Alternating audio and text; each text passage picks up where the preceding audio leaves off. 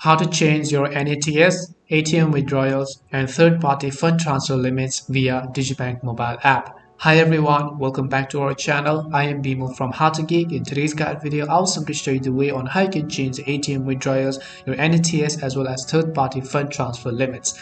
But before we get started, as always, if you are new to our channel, to make sure to leave a like and hit the subscribe button. Without any further ado or delay, let's get started with today's video. Now, the number one step is to simply log into your Digibank mobile with your Touch ID, your Face ID, or your Digibank user ID and PIN. Once you log into your account, you will see this kind of interface. Now, upon successful logging in, just tap on the More button, which is located at the very bottom right hand side of the screen. Once you tap on the More button, right over here under the transfer settings, you have to scroll down and select the option that says ATM Debit Card Limit. So just go ahead and select it. Once you select your ATM or debit card limit option, over here you have to simply select the option called ATM card limit. Keep in mind that you can also change the spending limit for your debit card, but you can simply select ATM card limit, since in this video I'm going to show you that.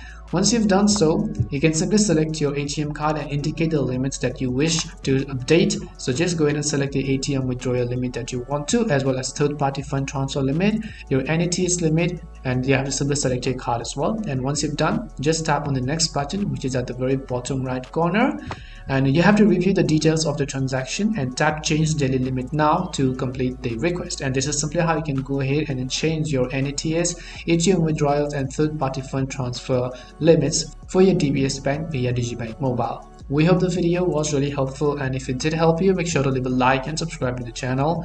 If you have any more questions, queries, or doubts, make sure to also leave them down. Thank you very much for watching, and see you soon in our next video.